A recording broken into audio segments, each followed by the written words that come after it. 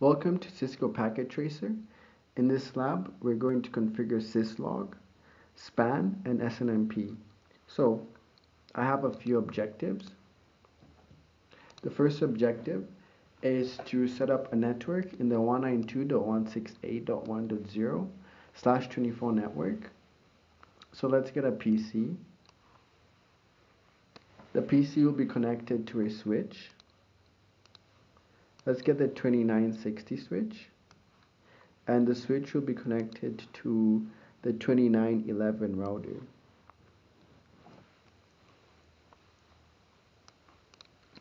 Let's also get a server for the syslog messages. Now, from PC to switch, we use a straight through copper cable.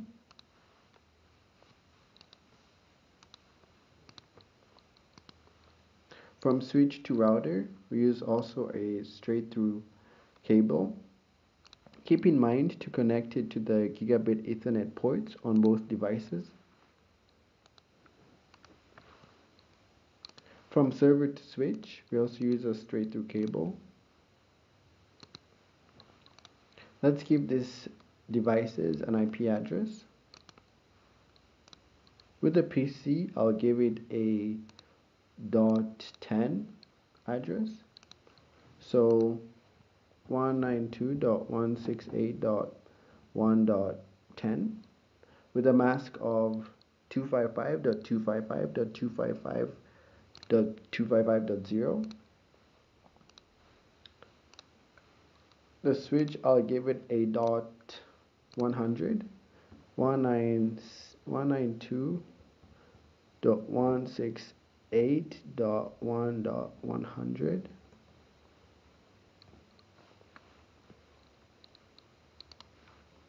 As you can see, the link between the switch and the router is red because by default the interface is on the router is shut down. So let's go to the router, CLI.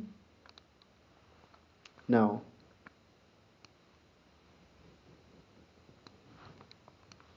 this message appears when you first boot your device. So give it the no command, enable, conft interface, G0/0, and the no shut command to bring the interface up.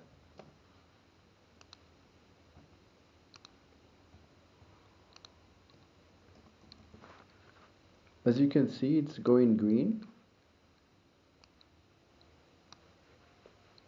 Let's give this an IP address of 192.168.1.1, subnet mask of 255.255.255.0. Let's test connectivity.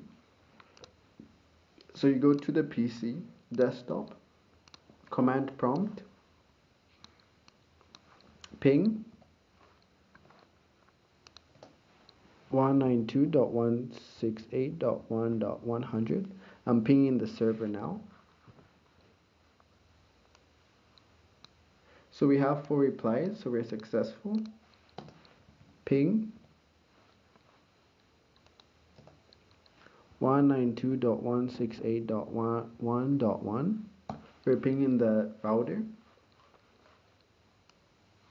We have connectivity. So let's go back to the syslog messages. If we go on the router, you can see that we already have syslog messages. So these messages, you have to remember that the numbers, number 5. So for your CCNA, Cisco will test you on the severity levels. You have to remember that 0 is emergency, 1 is alert, 2 is critical, 3 is error, 4 is warning, 5 is notification, 6 is information, and 7 is debug. But you can see that we don't have a time or a date of when this interface was up or when it went down. So let's configure this. Exit,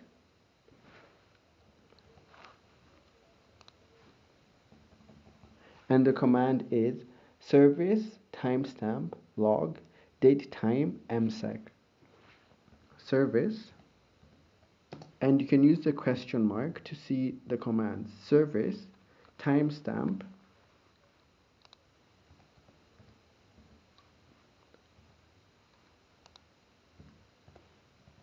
log date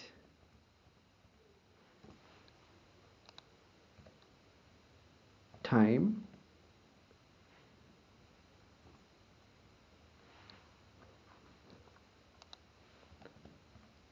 msec.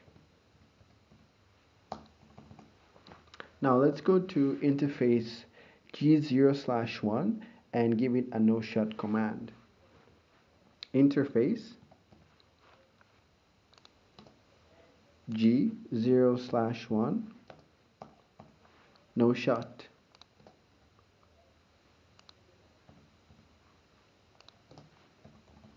And there you go. We have the date and the time. Alright, so this messages, they can also be stored in a server or they can be stored on the device. Think of RAM and NVRAM. If the device goes off, these messages will be lost. So it's always best practice to have a server. However, let's configure the messages to be logged in the buffer. So end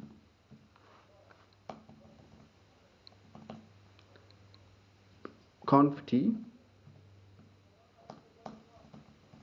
and the command is login buffer.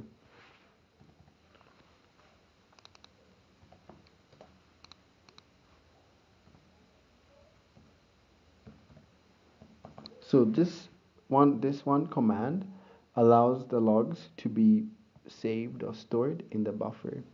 NVRAM, RAM. Think of that. Okay.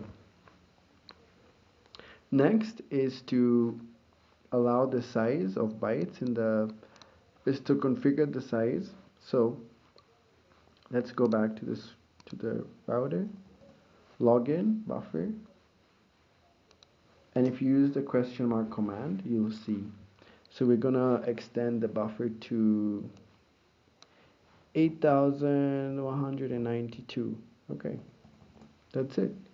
And for us to save these logs into our server, we use the login host and the server IP address. So login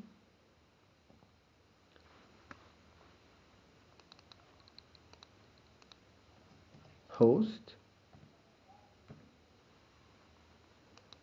and our server was 192.168.1.100, and that's it.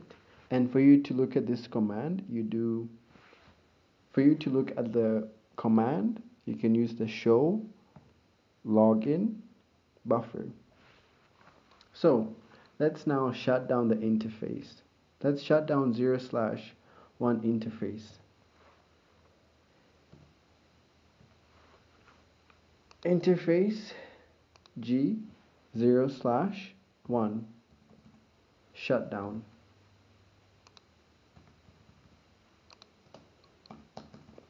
And no shut.